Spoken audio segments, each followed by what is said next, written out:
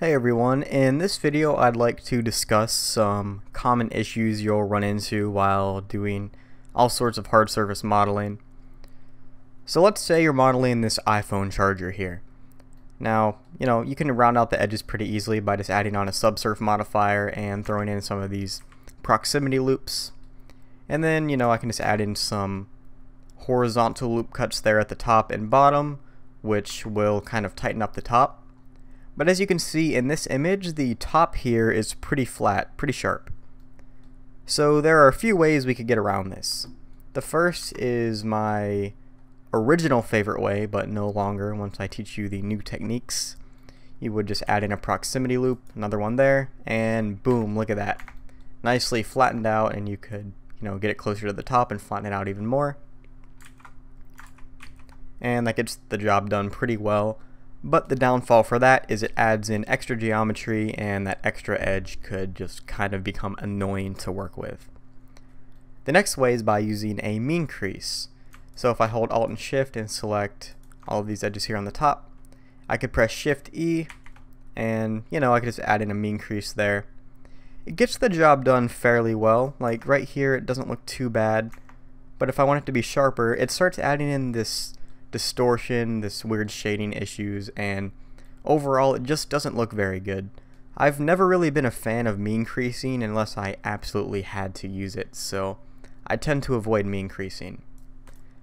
But the best way, and the way you should really start incorporating into your modeling, is the bevel modifier using the mean bevel weight tool. So let me demonstrate. If I go to add modifier and choose bevel, it's going to add in a bevel. I'm going to just move this to the top of the layer stack so that way it applies the bevel first. So as you can see, it's applying this bevel modifier and then adding the subsurf. Right now it's beveling everything, and I don't want that. So I'm going to change the limit method from none to weight. And what weight's going to allow us to do is choose where we want our object to be beveled and how much we want it to be beveled. So once we change the limit method to weight, we can go into edit mode and choose the areas we want to be beveled. In this case, I want it to be this top loop of edges here. And once I have that selected, here under the edges data in the transform menu, you can just press the N key to get there. We can increase this mean bevel weight, and boom, look at that. It flattens everything out, no sort of shading issues, no extra geometry, and it's very simple. All you got to do is just mess with that mean bevel weight until you get a size that you want.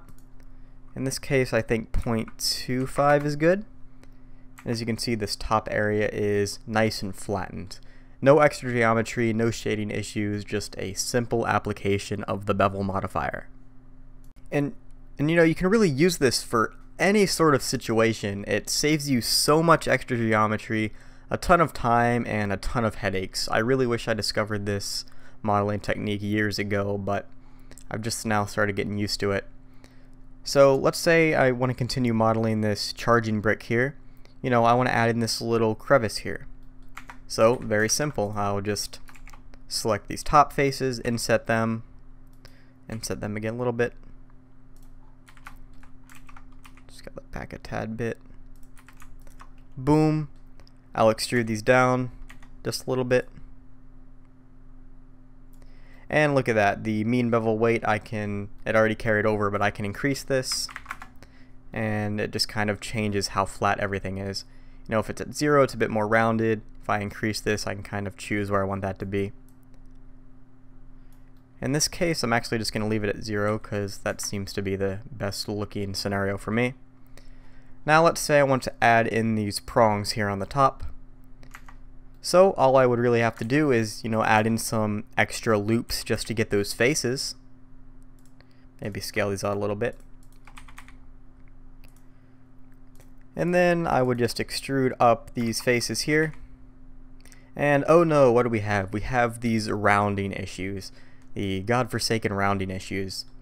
Now most people would just, once again, just add in proximity loops, add in mean creases, and just add in extra geometry and unnecessary stuff. But why do that when you can just go around these faces, select them, boom, increase that mean bevel weight, and look at that. No extra geometry, nothing else. It looks really nice. All you got to do is just increase that mean bevel weight and you're good to go. What do we have here? Shading issues. Why add in proximity loops when we can once again just select these edges here on the bottom and boom, increase that mean bevel weight a little bit. Look at that. Looks perfect. No shading issues, no artifacting, nothing. It looks great. And it's just the simplest thing. Everyone needs to use this. I don't know why everyone just still chooses to use the old traditional way. Just add in that bevel modifier, use the limit method set to weight, and you're going to be having a good time with hard surface modeling. Not going to have as many issues. So hopefully this gave you some insight into some new techniques for modeling. I hope you start using this method because it's going to save you a lot of time, a lot of headache, and it's just going to really allow your modeling to be a lot more efficient.